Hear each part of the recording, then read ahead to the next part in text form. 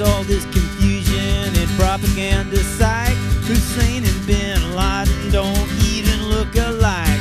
He must be morally numb or unbelievably dumb. It seems that it's alright to lie as long as enough people die and pictures are kept from public view. We'll overcome atrocity by building a democracy and waving the red, white, and blue.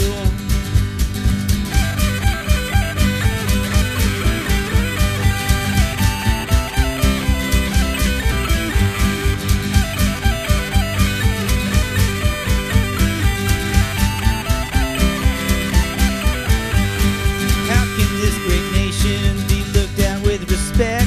They think that we're all stupid, but what do you expect? War crimes from the White House, but Congress lets it slide, pretending not to see what's impossible to hide.